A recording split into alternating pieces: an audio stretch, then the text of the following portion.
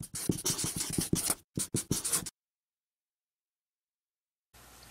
there you guys, welcome back. Today we are going to be planting these bulbs here. Is it going to come into focus?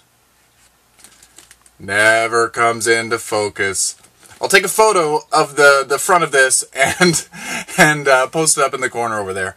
And I don't know how to say this. It's Lachenalia Francie. So anyway, there's 8 bulbs in here. Really cool looking flowers. I actually bought this in... I bought it in the end of June, the beginning of July. I was on vacation in Nova Scotia and was at a garden center there. Surprise, surprise. And I saw these as little bulbs and I said to myself, well, this would be a nice little memento to take back with me. And it's been sitting here for months. It's been sitting up by my desk upstairs and just never doing anything. So anyway, while I was there, I also bought a pot. I bought this, at the time, thought it was a fabulous color. The it's a bio pot. It's made of bamboo, and so it's a biodegradable pot. And I don't know, they were just cute, and I thought I needed a pot to plant things in because, you know, I don't have enough pots. As you can see all around me, I've got pots everywhere.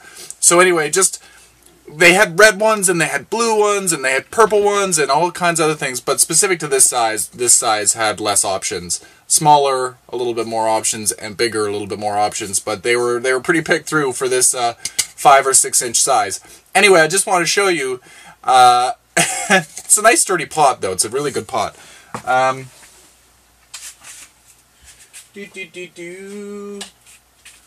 just wanted to show you, when I got home, I thought, this is such a pretty color, and then I got home and I'm like, well, they're very similar to all the other very inexpensive pots that I already have. So, should have bought a red one, or I should have bought a blue one. Not really using my noodle over here. So anyway, I've got this pot specifically for this. I also thought that the colors in here, I'm not sure whether you're able to see the colors, would kind of go nice with this color pot. So anyway, they're little trumpet flowers. They've kind of got a little bit of a daffodil kind of feel to them. So we're going to plant these right now and see how they grow. Don't know if they're going to grow. It's been way too long. These are from South Africa. They're native to South Africa, so their growing seasons are opposite me, so maybe holding on to them a little bit longer is a good thing. So anyway, let's get to it. Let's check out the pot, let's check out the soil, and get to planting. Won't take long. Then stay tuned for updates. Okay, so with these guys here, how deep does it say to plant them? Dig a hole slightly larger than the bulbs. Alright.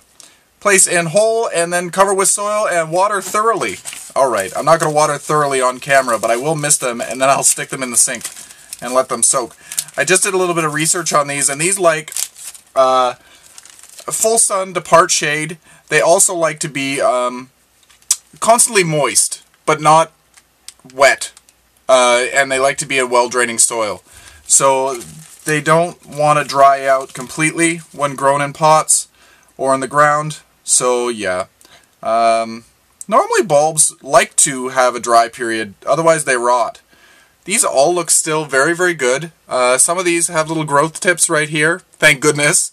They're easy to tell whether they're still alive because they're white. If they were brown or crusty, then they'd probably not been good. So anyway, let's get the pot ready.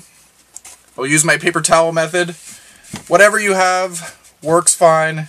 If you want to use stones or coffee filters or whatever the heck you want to use. And then I've got my seed starting mix. This is a nice well-draining mix. It's a peaty mix, but it's got lots of little perlite in there. It holds moisture, but it doesn't hold too much moisture. Alright, so let's put some soil in the bottom of this pot. I'm going to leave about 1.5 inches from the top of the pot. And now, with these, can you see this? This is the top here where it's starting to grow. And then you see the basal plate or the basal plate down the bottom. and it looks like there's some little root development growing on here. So we're just going to pop these in their correct position. This is the bottom. Notice the plate there, and then it's just a little hole in the top. That is the top. This is the bottom. Should be 8 of them. Look at all the little roots here. Can you see those? This one really wants to grow. So we're just gonna pop these all in here. These are supposedly naturalizing. They're not hardy to my zone, so that's part of the reason why I'm growing them in pots. And I can bring them inside over the winter and just excuse me. You want to keep the soil moist until the leaves completely die, and then once the leaves completely die back, you want to let them dry out, and then you can store them in a cool, dark place, but a frost-free zone, so you don't want them to ever freeze.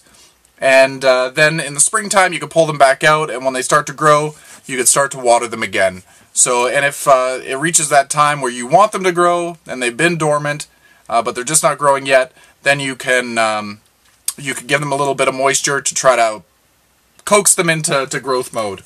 So let's add a little bit of soil to the top here. I'm only going to cover them by about an inch. I don't want to cover them too much. Next year when we grow them, we'll see what they like and what they don't like, and we can adjust it accordingly. I don't know what type of bulbs these are again, so I just like the picture. So now we got the soil on there. We'll move this out of the way. I don't want to get that too wet. Remember, I'm going to take this to the sink and give them a good drink after I'm done filming.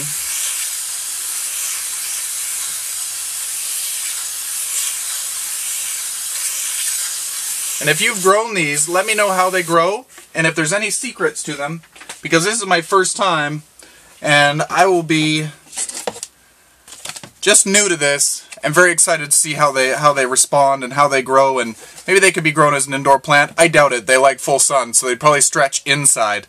But we'll see how it goes. Anyway, thanks for growing with me, and happy growing, everyone.